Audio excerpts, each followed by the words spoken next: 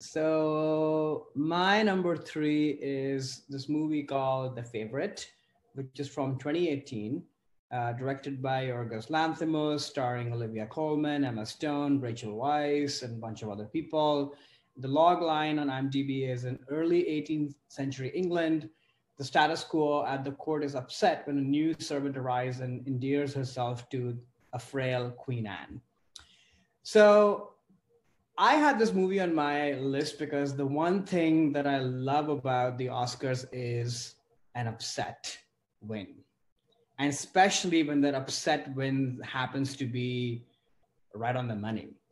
And I think this movie with Olivia Colman's Best Actress win is one of the, well, in retrospect, we can make theories and say, oh, well, this wasn't a surprise. But at the time, this was a huge surprise. So let me sort of lay out what was happening. So the Best Actress Oscar, the nominees were Olivia Colman for The Favorite, Yalitza Aparicio for Roma, Glenn Close for The Wife, Lady Gaga for Star is Born, Melissa McCarthy for Can You Ever Forgive Me. The narrative up till this point was that this is Glenn's year, nominated 8 bajillion times so far. She finally has a movie which has something to say, very timely in the Me Too era, very good performance. She won a couple of precursors. And then on Oscar night, they announce Olivia's name and the whole room gasps. There's this whole trio that happens in the seats where Emma Stone is just completely out of her mind that Olivia has won. The director walks over. They kind of have this trio hug, and Olivia is genuinely shocked. Like, this is not a person, like, now Olivia Colman is like a household name already in just like a few years from that time. But, you know, back then that was not the case. So I don't know. I love that moment. And then I guess segue into the other thing that I love about the Oscars is great speeches. And I think Olivia Colman gives one of the best speeches in recent times. I've watched this speech often. If you ever want to feel uplifted and that things can go right in your life, even despite all odds, this is the speech for that. You know, her genuine shock, it's and humor and awkwardness and adorable Britishness all sort of comes through. She even calls out Glenn Close, saying that Glenn, I love you. I didn't want this to go this way, but this is how it has. It's just hilarious. But this is what you love about the Oscars is that even though actors will say, "Oh, I don't care," and blah blah blah, people care, of course, and you should care. In my mind, why shouldn't you? So yeah, this is why this movie or this win or this movie is on my list. But talking a little bit about this performance and kind of the turning ties of the Academy at this point and such, I think to me, first of all, this performance is this very interesting high wire act between camp, over the top, to something very subtle, fully realized, a performance that is very vulnerable, but at the same time, not a victim person. She's playing a million tones of being pathetic, but also being alluring, but also being strong, but also being a total sort of crazy person.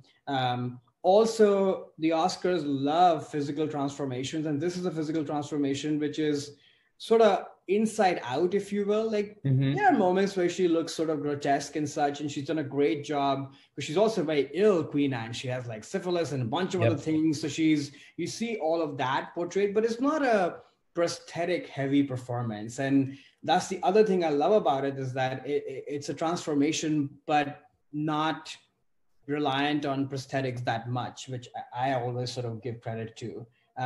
So yeah, love this performance. Meanwhile, I think the Academy makeup at this point, like this to me is the first year where you really start to see that the broadening of the Academy and the Academy becoming more international is starting to show its product in the output, where a win like this to somebody, Oscars love to award the ingenues when it comes to female actresses. Somebody who's sort of in their mid-career, midlife, if you will, but a relatively newbie to movies, that too from television, is not something that really happens very often. But in retrospect, to me sort of feels like they were ushering in the new Meryl Streep of our times. I think like since then, Olivia has been nominated already, like I think twice. She's nominated again this year. I think this is the third nomination, isn't it? I think third nomination in like 4 years, which is incredible. And I think she's going to get nominated pretty much for everything she does, and she's very good in everything she does. So, you know, which is great. So I think that's the other thing that's happening, which not always goes very well with the Academy, but I'm very glad it did. And then talking a little bit about the movie as well, like this is, from Yorgos Lanthimos' standpoint, maybe the most accessible movie, but still a very odd movie. You know, it sort of turns the whole period costume drama up on its head with like weird fisheye lenses. It's beautiful, but it's also quite grotesque and kind of ugly at times. The characters are very real and contemporary. Like these three women could be in any time, really. You know, and then speaking of that, like the trio of these women, the power dynamics between them, there's something very real and human, which you don't often get plucked out in period dramas like that. Period dramas usually are meant to, you know, make you think about it and revel in its glory after the fact. Whereas this movie kind of jolts you while you're watching it, because these people just feel super contemporary, and it plays with the push and pull of greed and ambition and what's right, who's exploiting who.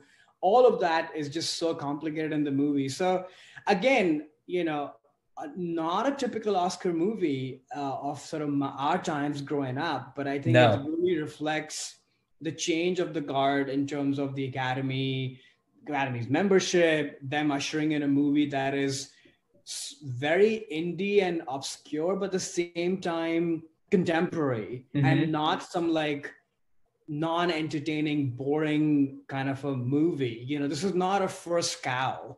This is not Drive My Car. This is a contemporary movie, but it happens to be weird and indie, which I just love that this movie was even in the race in such a big way. So yeah, that's my number 3. Cool. Yeah, I'm glad you put this on your list. I had not seen this movie at the time.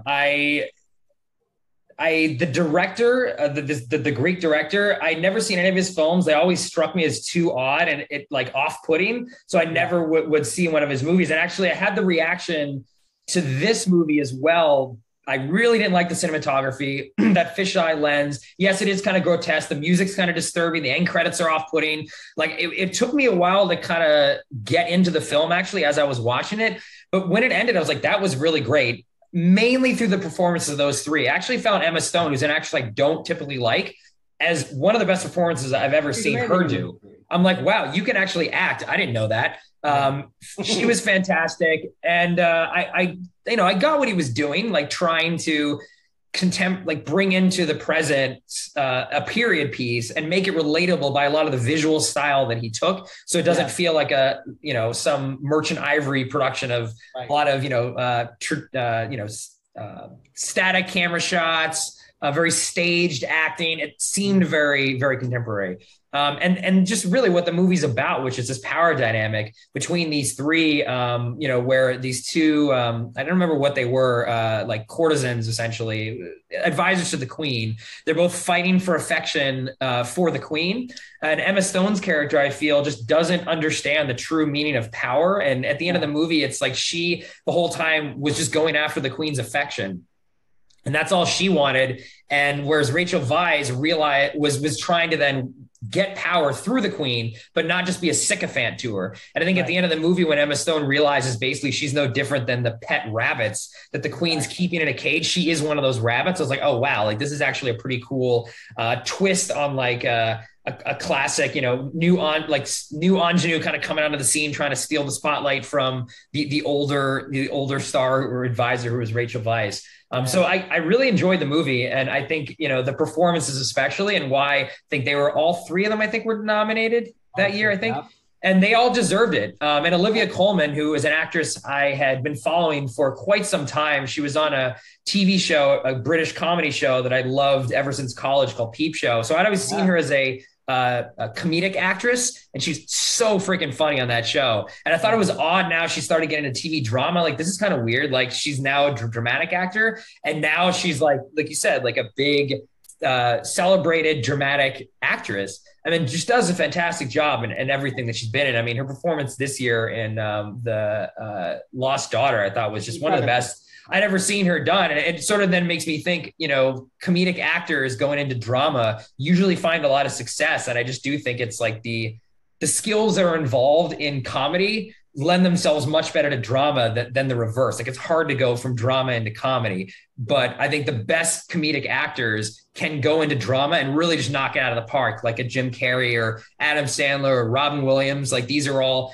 actors that started out comedically, but some of their best performances are totally serious and dramatic. I think Olivia Colman falls into that category too. So I'm really glad you put this movie on the list. Again, I was very off put by it. I remember watching the trailers being like, this movie looks too weird. Like I can't stomach this. And about halfway through the movie, I'm like, I don't know if this is going down well with me or not. And then it wasn't until the very end. I'm like, oh, now I get what this movie's doing. And the performances just were elevated. And I really enjoyed it. And can see why this was so nominated that year and why Olivia was definitely deserving of this win. And I do remember just being excited when she won, just because I'm been a fan of hers like 10 years before that, just loving her on Peep Show and the various British comedy shows that I'd watched her. And I'd be like, this is awesome. Like, you know, it feels like someone who I'd been following and rooting for a long time finally found some mainstream success. So I'm very happy to see her career continue to develop in the way that it has. She's great. Doesn't happen like this often, you know. No. Sort of a Hollywood princess story, if you will. It's funny you say that. I mean, I had watched the Peep Show, but I only got into her with Broadchurch and Light Manager. So for me, she's always been kind of a dramatic actress. But I don't put her in the Jim Carrey comedian camp. I actually put her in the Meryl Streep camp actually, because this is somebody who can sort of do anything, if you will. But there is some sort of comedy thing, because if you go back to Meryl Streep's like early work, like even before the movies at repertory companies and such, she basically did a lot of like odd slapstick comedic sort of work. And, you know, her sort of more over the top performances sort of show you that She Devil, that becomes her, even Prada. But she's sort of known more as a dramatic actress, obviously. But it's interesting. There is some like tie in there, and there are very few people who can sort of inhabit that line so perfectly. And it's amazing to see that Olivia is in that camp. So yeah, she's fantastic. And again, thanks for putting this movie on the list. I probably never would have watched it otherwise. But yeah, it was good. I definitely recommend people checking it out. Hey there, it's Alex. If you like the review and discussion Karan and I just had, make sure you subscribe to our channel, Movies That Shaped Us, to get full episodes. Every other Wednesday, Karan and I cover a topic around important people, places, events, and moments in our lives, and then explore it through 3 of our favorite movies. Subscribe right now, or follow our podcast on Spotify or Apple Podcasts via the link in the description below. Hope you join us for the journey.